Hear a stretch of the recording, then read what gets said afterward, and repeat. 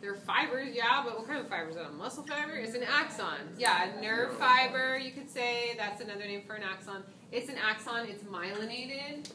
The dark that you see, the black, that's myelin sheath. Okay, so you did not have to differentiate the Schwann cell from the myelin sheath. Okay, that's very difficult to discern. Just in the best pictures in your photographic atlas, you may have been able to see examples of that, but not on our slides. Okay, so what you're looking for is a very thin line in the middle. You may be able to see in some sections, maybe a little bit right here, maybe a little bit right there, showing the axon.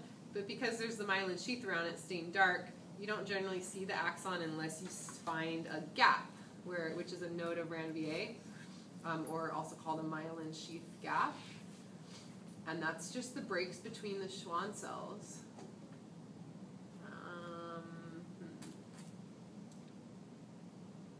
There's some really good PAL pictures, so if these don't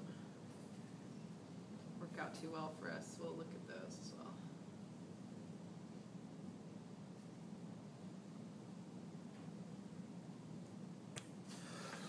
Anybody see a node of ranvier? Right there. Yeah? And the second one?